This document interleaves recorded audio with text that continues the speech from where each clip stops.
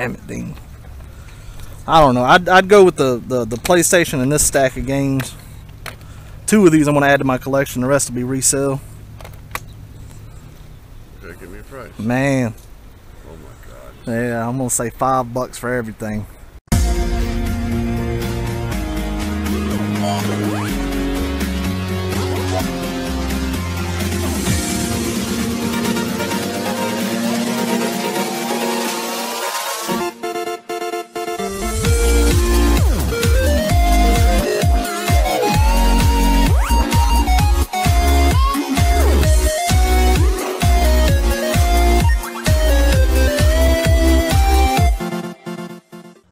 What's going on, beautiful people of YouTube? It's Renebean. Welcome to another live episode, and as always, let me know what you guys have found out there in the wild this week. I'm super excited to finally be able to get out and do some hunting. That hurricane, that storm that came up from the south has really messed up a lot of the hunting around here, but finally, I was able to get out this Saturday, and as you'll see, let's shekel up. Coming tomorrow? Probably not. I know that's fake, but this is a real one. Now, she's a purse lady. Now, you trying to shekel one over on her? No, I know that.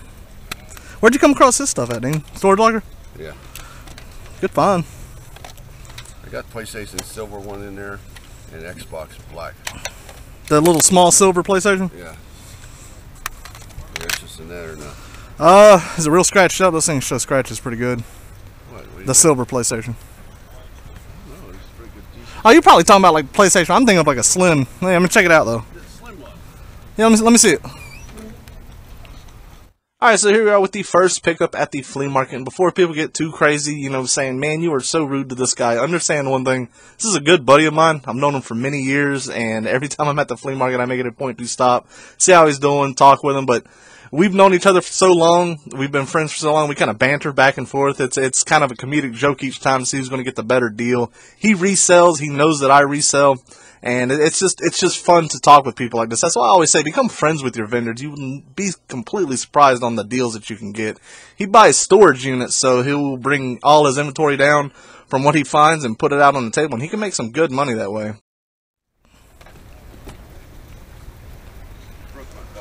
There's a, oh, you didn't see that, Dean? What? Nothing. See what? What you do? Nothing. Drop it.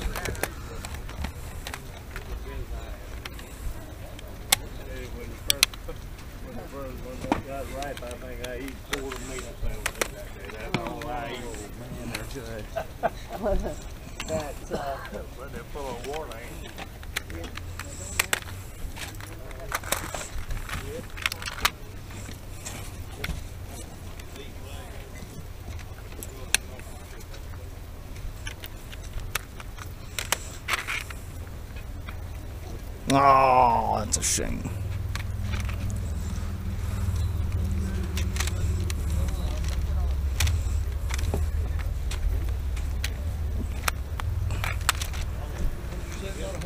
That's going to be your biggest example of why you should always check your cases. Never assume that the game's inside it. Unfortunately, Sonic Adventures did not have the game, so I'm going to check every single one of these discs. Even though they're PlayStation, there is a possibility it could be in there, but unfortunately, I did not find it. No, you don't have anybody?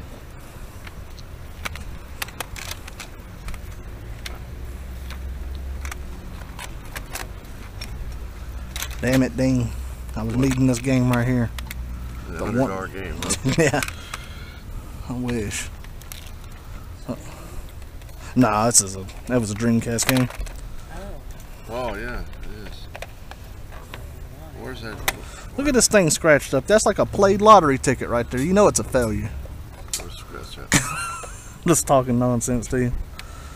I'm trying to find something so you can knock it down more. Well, yeah. You do the same thing I do out here, except I'm honest. These games ain't worth anything. Yeah, right. That's why you picked them out. Oh, you saw you just yeah.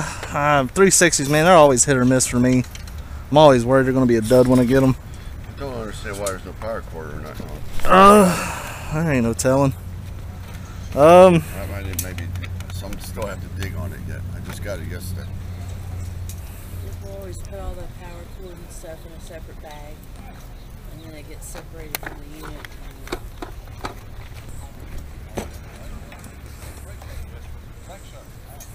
Damn it, Dean. I don't know. I'd go with the PlayStation and this stack of games. 2 of these I'm going to add to my collection. The rest will be resale. Okay, give me a price. Man. Oh my God. Yeah, I'm going to say $5 for everything. I'm going to have to give you to give me change for a 50. No, reasonably. I will say some of the pricier games in this are scratched up. Yeah, you're going to hear it from me. I know. I can't do that. There's no way possible. No, I got a resurfacer. $20. I was hoping 20 for everything, but we're too far away from it. 20 for all this? No, that right there. Since it's you, Dean, I'd give you 30 with the PlayStation. That's just because I can't use that controller. The joysticks are jacked up on there. They don't sell. You said what? How much? 30 for everything with the PlayStation, that stack of games. All right. I don't normally do that high for people I don't know. Nothing else you're interested? Nah, nothing there I need or I can do anything with. You know, give you a couple more if you want. Hey, can I have this case so it's empty? Why not? I might find a game maybe. I hope you do. Let me know. That's one of the better ones. Do you got a bag or a box I can put this into?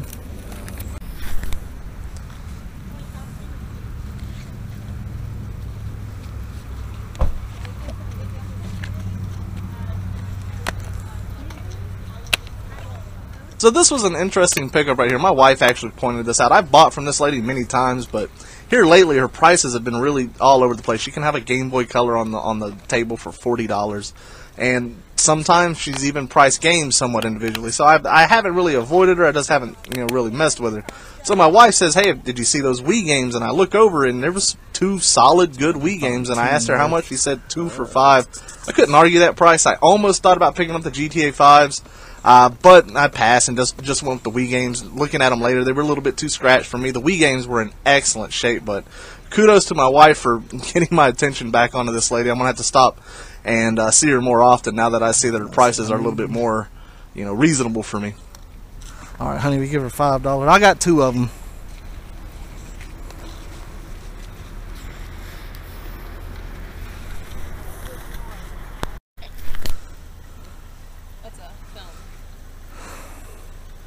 I got a buddy that's all about cameras. It's always asking me to look out for stuff for him. Negotiable.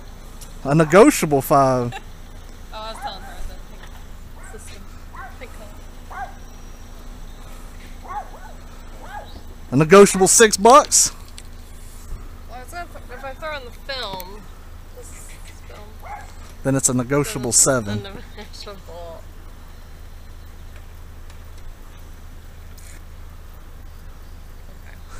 Awesome. All right, I'll do that. So I gave you It need a new battery. battery. Okay. One of these. Yeah. Oh, the C batteries. Tiny. Yeah. Oh, yeah. Okay. That's no problem. We throw in the little thing and make it 10. This one? Yeah. Oh my goodness. See, she's haggling. I'm not even doing no quite business. the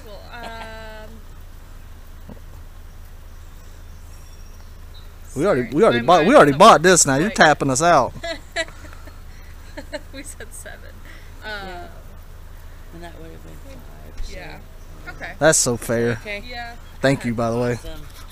There's so many rare occurrences when it comes to yard sales and flea markets, whatever it may be. The random callback from a number you gave, which is why you should always grab their number. But this is one of those situations. If you saw in the previous yard sale footage, this guy was actually there. I don't know if he was the boyfriend, the husband.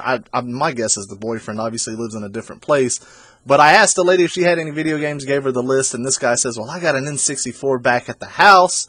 If you want to follow me to it and pick it up for $30. And as you're going to see, I couldn't say no to that for a 5-minute drive. It's all good. I appreciate you coming out and doing this for me. Sweet. Yeah, the nostalgic feelings. Oh, looks like there's something in here from a Switch. Are you sure? Yes. I am. HDMI. No, I don't need it. $30, my friend. I appreciate it. Yeah. Thanks. Take care. Thank you, man. Yeah, absolutely. So this is the last pickup, really. Like I said, this was just Saturday. I have not had the chance to really hunt with all the rain we've been getting.